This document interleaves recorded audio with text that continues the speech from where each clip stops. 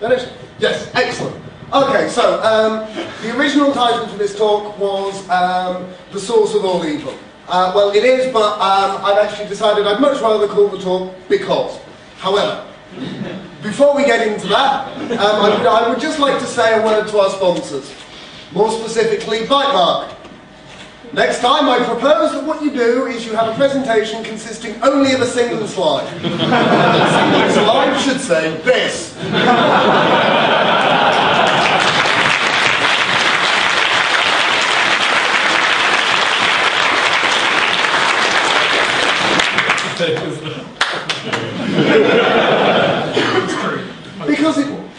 Because it's true, and I will happily state for the record that Shadowcat is a happy customer of them, among other hosting services.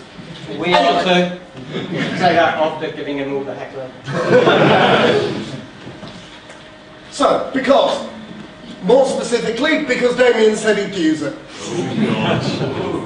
Most specifically, because he said he'd try it out and send me failing tests. Any opportunity to say well volunteered to Damian Conway, I cannot turn down. Anyway, so, right, Devil Declare.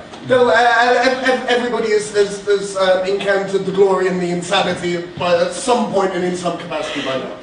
Okay, so Devil Declare lets you parse things like method foo and actually produce a method with a $self in scope and whatever. So the original version of Devil Declare, written by me over the course of about 2 years of swearing and reading the Perl source code, because I had no idea what I was doing, and the people who did know what they were doing said it was impossible. And I think actually in hindsight the answer is it was possible, but I probably shouldn't have. Fortunately, however, it has inspired Zephyrin to implement something competent, so it's all good. Anyway, the original version, it tracked the compilation, the creation of the opcode for a call to the sub method. Great, okay. Not so great. The problem is, if the package already exists, like say main, Perl's wonderful routine, sintuit method. Yes, part of there's several routines in the tokenizer called intuit something. Oh joy. I'm feeding back, I'm going to move that further away from it. Okay, so it gets parsed as main error method.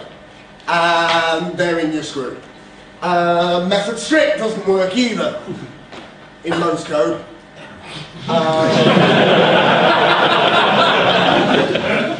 Could use it in formal.pl, I guess. So, okay, the current version of Devil Declare instead tracks the construction of a const stop and checks the string. So it then has to fight to not match things like just method in double quotes. Now it wins that fight, but it's kind of icky, and it's the source of much strangeness and potential brokenness. Also, Devil Declare is excess. It was originally incredibly bad excess, and then Raffle took it over from me. Now it's reasonable excess. But people still get confused using it, and there's not much visibility into it. Okay, so why is Devil Declare better than a filter in the first place? Because it's token sensitive. Normal source filters are line by line. Devil Declare actually cooperates with the tokenizer and therefore actually parses just the keywords. Anybody who's ever had switch.pm get confused by some pod and change the line numbers, thus moving the error messages around in their program, will understand why non-token sensitive filtering is evil. Okay, so normal filters are line-based. Yeah. So I went back and read through toke.c again, because that's always fun. And I noticed when it's parsing, I noticed this, right?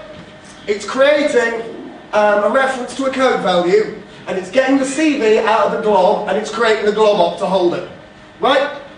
It's creating a glob op that holds that glob. That takes a reference, which means that if I use B to get the ref count of the glob ref, I can tell when it's been parsed from Perl. So, filter util call, core as of 5.8, Damian code, never mind. So what we do is, if we see method something, we return just that chunk. Now the problem is, the source filter gets called until it returns a line, except at end of file. So what you do is you return 0 to signal EOF, and that causes the parser to go and take what it's got. But then we don't get called anymore because we've signaled EOF. So what you have to do is add back in $self as a source filter, and then return 0. So you get removed, but the new copy's already there. At which point you can just do an s/ and turn that into that, which compiles fine.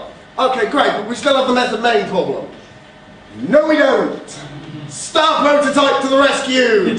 Because a star proto means glob.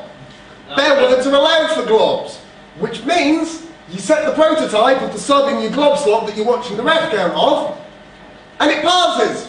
At which point, filter keyword new, here's a package, here's a keyword name, here's a parser. The parser is just a subroutine. The reason for dodge match source is so that if you have the keyword on one line and the rest of it on another line, it still finds it. Declare that, stick in a string to make sure things aren't getting confused, quick call to it, and lo and behold, it works! Keywords in pure Perl. What could we do with those? No, it's all, I'm not going to. Somebody else already said he's writing that. So, filter keyword, I shall ship to CPAN tomorrow. If you use it, just remember. I'm not sure what that means. Thank you very much.